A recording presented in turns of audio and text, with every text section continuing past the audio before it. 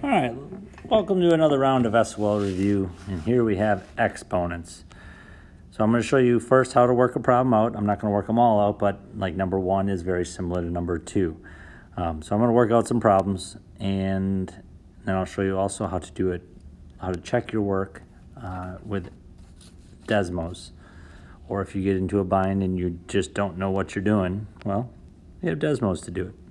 All right, so we're just going to look at like 2 to the first power, x to the second, and y to the third. And that's all being raised to the fourth power.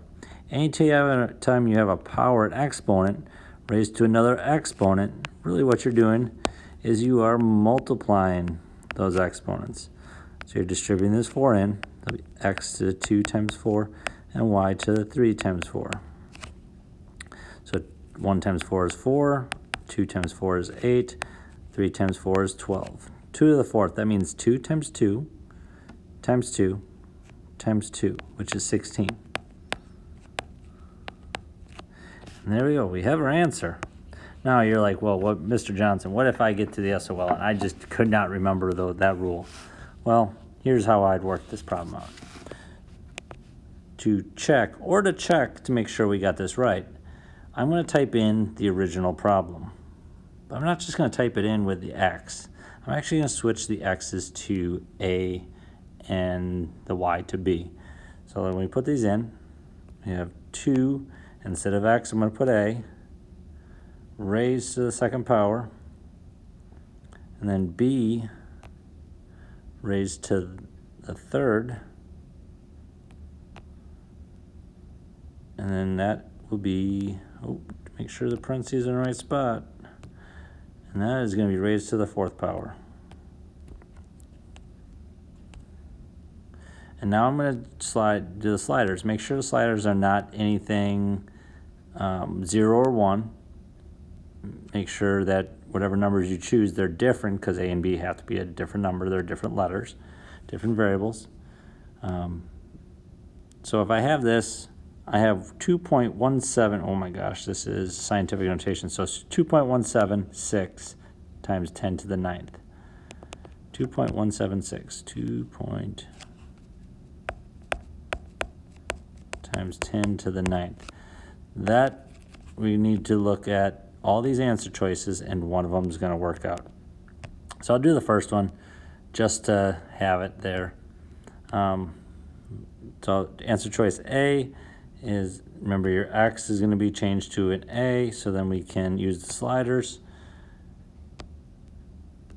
B to the 12th power. And that is not 2.176 or 2.177, I should have had, times 10 to the 9th. If we do D, 16 x to the 8th,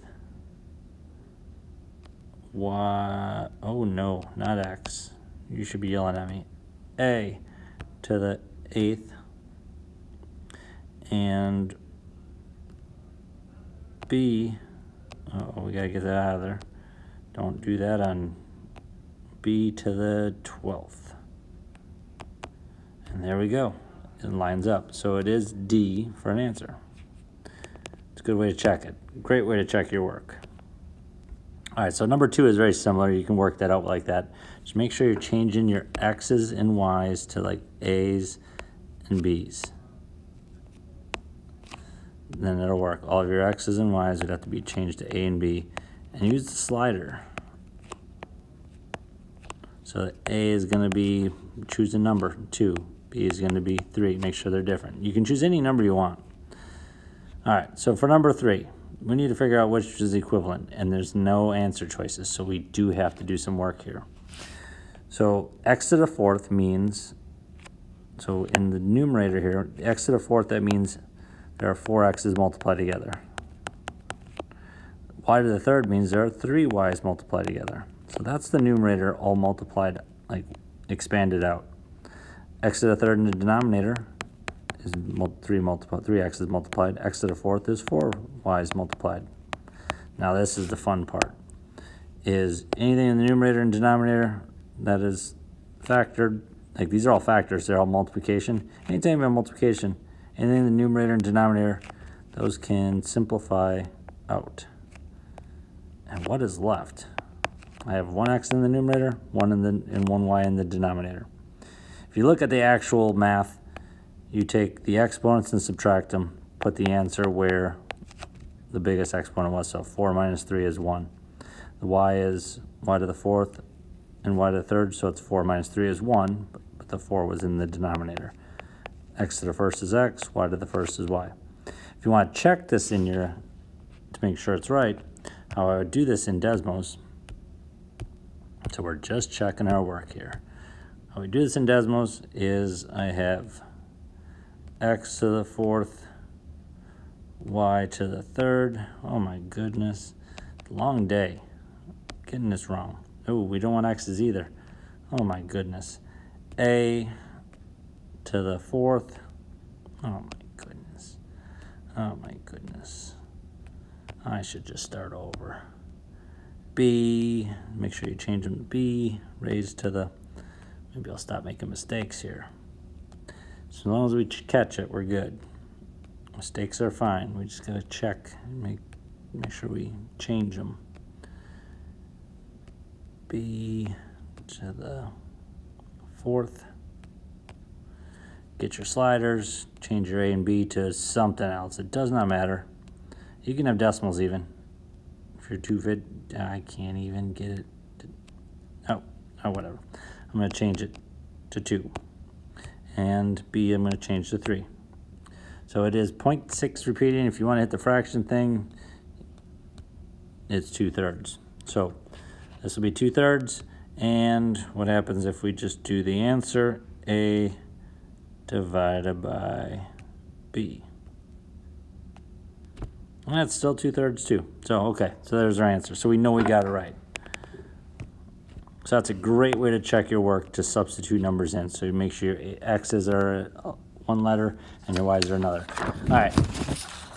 So I think all the other problems are very similar, all the way leading up to number 7. So let's take a look at number 7. Here we have scientific notation. And I'm not sure if you've ever seen this. So all you gotta do, just gotta put it in the calculator. Here's the actual way of doing it. Maybe I'll do that first.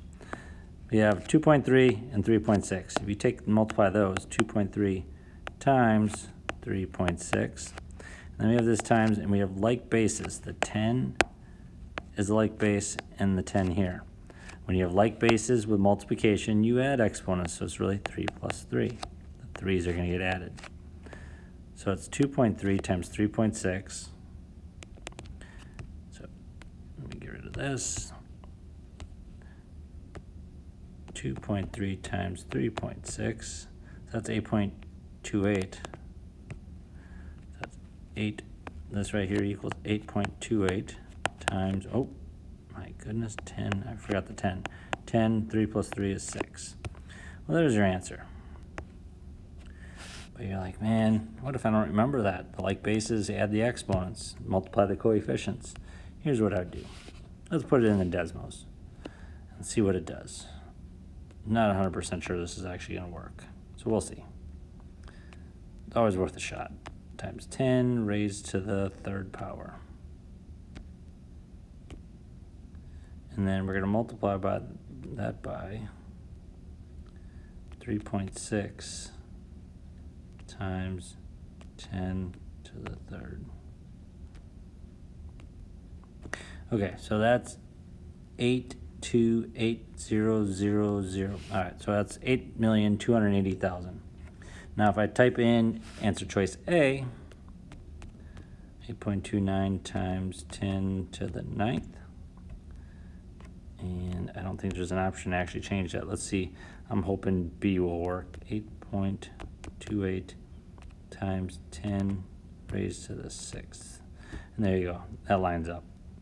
Otherwise, you'd take the decimal place that's at the 0, so 828. So it looks like this. The decimal is here after everything. And you move it to the left. 1, 2, 3, 4, 5, 6. So that's 8.28 times 10 to the 6th power. The exponent is all about what you move. Move into the left, it's going to be positive. Move into the right, negative. All right, let's take a look at some more problems. Simplifying radicals. Actually, this will be it for this video. So you should be able to work out all the other problems in Desmos. Thanks for watching.